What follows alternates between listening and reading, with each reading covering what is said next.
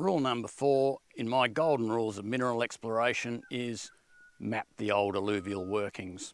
It's just a really good indicator that there is absolutely certain to be gold in this creek, and as a result there's absolutely certain to be a source of gold up the head of that creek.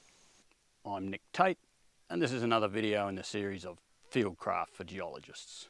This is the headline version for YouTube.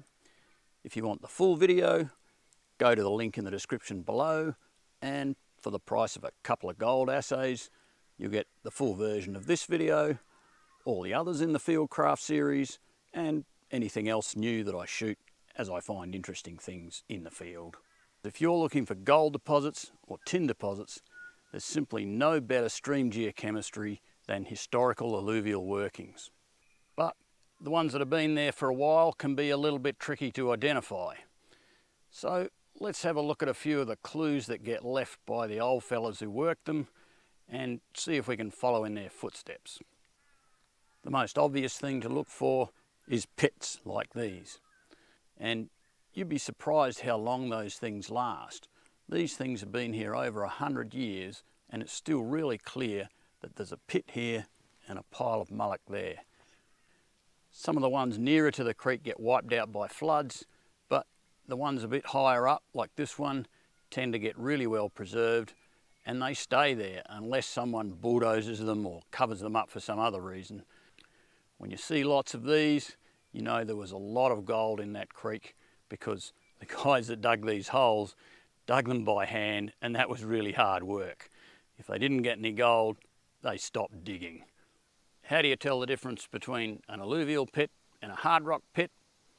Well, obviously, alluvial pits are usually in alluvium. That's the flat banks of sediment, usually adjacent to a creek and generally in lowland areas. Hard rock dumps are usually composed of big blocks of broken rock, and usually there's some pieces of whatever they were mining. In this case, a big chunky quartz vein. Hard rock pits also tend to be in lines. They tend to follow lines of lode or veins or some other linear object, whereas alluvial pits tend to be scattered in broad groups. Alluvial pits tend to be in the flat areas, in alluvium. This one's right next to a creek just there, and the dumps tend to have a lot more fine material in them. Not so many pieces of broken rock, and the pieces that you do find tend to have rounded edges on them because it's alluvium and this was once rolling down a creek somewhere. One of the more subtle things to look for are rock dumps on the edge of a creek like this one. When the historical miners were working a creek like this, they'd pick out all of the stones and throw them onto the side of the creek so that they could wash the fine material through a sluice race at the end of the creek. Sometimes they'd do that in the dry season. They'd pick out all of the rocks and they'd stack the rocks on one side and they'd stack the earth on the other side, and they'd wait for the first big shower of rain in the wet season, and then they'd run out with a rake and a shovel and sluice all the fine material down through the creek while it was running. So quite often you'll find these rock dumps all along one side of the creek and nothing on the other side. On its own, that might just look like an accumulation of rocks on a levee bank or something, but when it's done by hand, you'll see them often in piles, and as I said, they'll often be along one side of a creek. Sometimes in a narrow gully like this one, the historical miners would cut a bunch of trees and lay the logs across the top of the gully, and they'd pick out all the rocks and throw them on the side, and they'd stack the fine material on top of the logs. Then they'd wait for the first big storm of the wet season, and when the creek started to run, they'd run out and pull the logs away one at a time so that the fine material fell into the water and ran through the sluice race at the end of the creek. You won't find those logs, they'll be rotted away long ago, but again there'll be piles of rock along the edge of the creek and usually just on one side. One particularly good indicator of historical alluvial workings are these dry stone walls along the edge of a creek.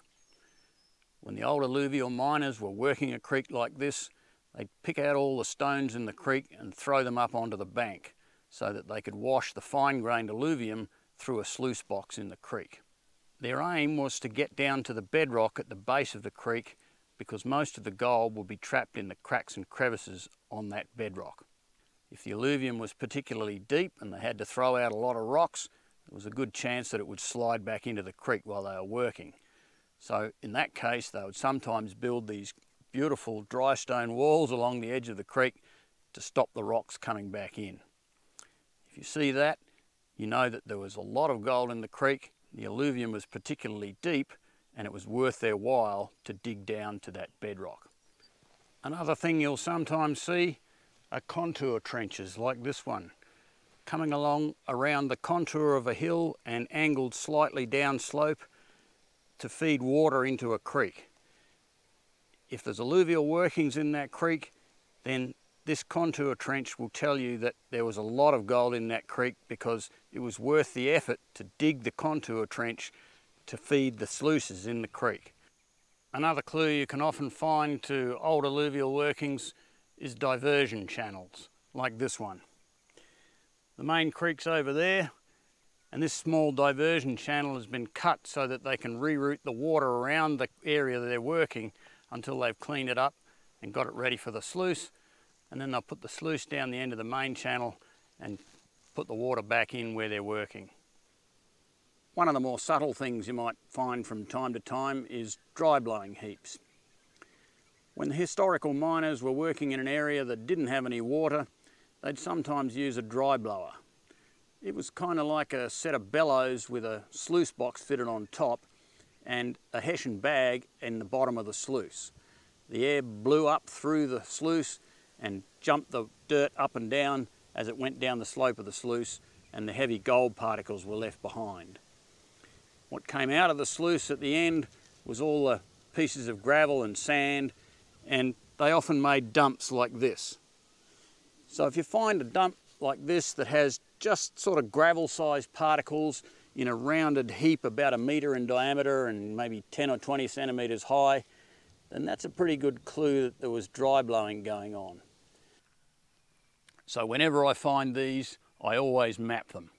A GPS point for every pit, and the overall distribution of those pits is a really good guide to where there's a significant source of gold further up the creek.